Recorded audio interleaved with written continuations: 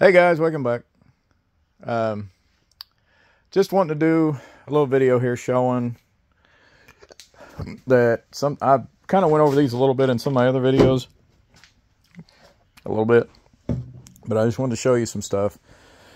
People talk about auctions and all you get's junk, you know. I've got a riding mower.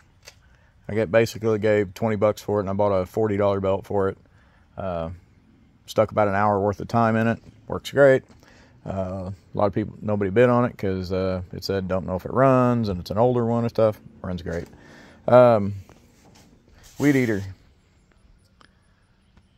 Nice Echo weed eater. Got that at an auction. I think I give 70 bucks for it. It runs great. And there's absolutely nothing wrong with it. I did have to replace the end on it that holds the string, but I use this a lot during the summer. I got 3 properties I mow, and this thing gets used a lot. Let's see, what else we got here?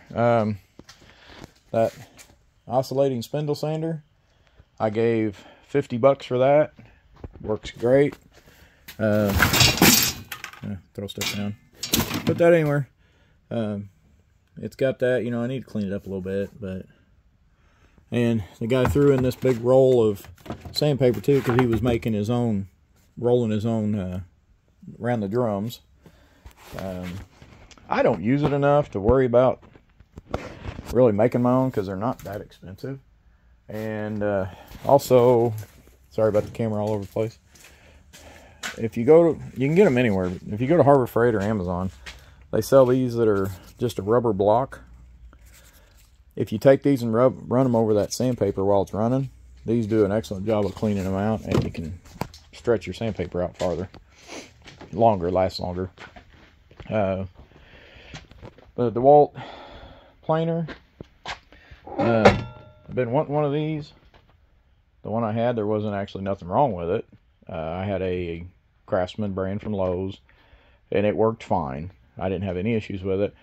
I just wanted one of these because it's a little bit wider.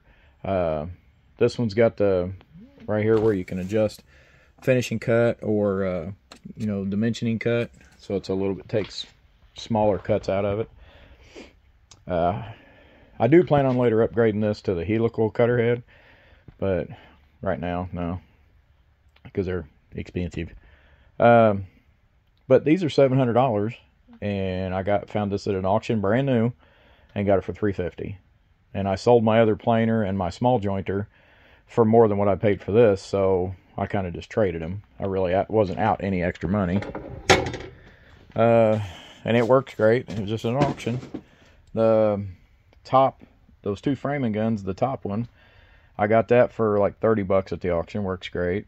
We're getting ready to do some work at one of my daughter's houses, a bunch of framing, so I got a framing hammer for my son-in-law, and so that we can both, you know, do it. I got this screw gun here, the auction, I think it was 20 bucks.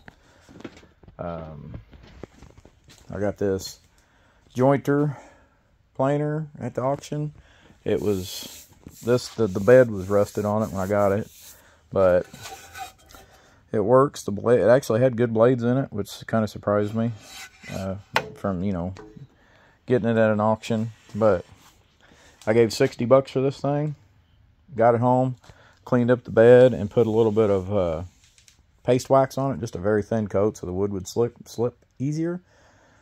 Haven't had any issues out of it. It's good. I'm starting to get enough stuff. I need to hook up some dust collection because I don't have any right now. So if you see on the floor there, I've got piles of, you know, you can tell I ran walnut for a while.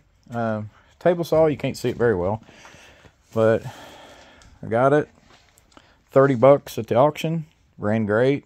Runs great. It's got the good cast iron top. I do need to clean it off though, because I've spilt some stuff on it. And, you know, and then all these drywall knives and everything. Marshalltown, if I remember correctly, they are I remember correctly, Marshalltown is, yeah, it even says right here, okay. Marshalltown used to be just Durasoft. And years ago when I did a lot of drywalling, these were the ones you always wanted. They were the good ones. But I got this whole box and all of this right here at the auction for like $10. Got the box of electrical boxes, all kinds of them. I think I gave $5 or $10 for that. I got this set here. I didn't really get it for the pipe so much as I did the trays. I think I give $5 for that whole pile. You know, those boxes of screws up here, not those, but these here, I gave, you know, they were like $5 a bucket for those. And if you never need button caps, you can take all the button caps off and you've got a bunch of regular nails, you know. Tool belts, got them for little or nothing. I got a lathe. Here's the tube for the lathe. And then the other parts are down there. And I need to get it all cleaned up and put back together because there's my little lathe. And I got all that lathe for $50, you know. But I do need to go through all of this and organize and everything. But I just wanted to let you know that there are some good things you can get at the auction. So you just got to watch what you're getting. And I'll try to have some updates of, you know, when I get the garage set up a little bit better. Oh, and these bowling pins. That's about, I don't know, 30% of what it used to have. I've used a bunch of them, sold a bunch of them. Got them at a bowling alley going out of business. It's an auction house. Got them little or nothing. I take those and I make, move all stuff out of the way. Sorry about the camera being awesome like this. But I make these woodworking mallets out of the bowling pins because they're hard maple, and I make them on the lathe and just stuff to, you know, if you gotta work on wood and you don't want to mar it up. Those holes in them, it's kind of hard to use these for solid things other than something like this, because they put them holes in them when they make them. See, there's, you can see where I cut into a little bit there. Now you can fill those in and still cut whatever you need with epoxy or whatever, but they do that for, make sure they're all the same weight. This one's got a little, my daughter just thought hammer, so she was using it to try to do nails with, which that's okay. I didn't tell her not to. So. And then got that little electric scooter. Needed a battery. I think it was 10 or 15 bucks, and instead of buying a $100 battery and charger, I've got a little adapter that I run DeWalt batteries to it, and it works just fine on DeWalt batteries. And then here, all of this stain, which you can tell it's been sitting out here and it's got some rust on the edge. They got wet once. And during the summer, I don't have AC in here. During the winter, I keep it heated, but that keeps the moisture down. But like, you know, all this stain, multiple layers back there, each row, multiple layers. These are all different gel stains. I got the varnishes and the polys and all that. All of that came from an auction. Gave $100 for it, for the whole palette of all this stain. So there's just, you know, I got under counter lights up there, cheap. I gave like $5 I think for all those furnace filters, and those actually fit my furnace that heats the garage. You know, all these light bulbs up here, these Candleburr bulbs, those are I gave $1 a box for them. You know, I make flags too, if anybody's interested. I make all kinds of signs and flags and stuff. That's the Air Force one. I've made a Marine one for my son-in-law and different stuff. Most of these pipe clamps I've gotten at auctions real cheap.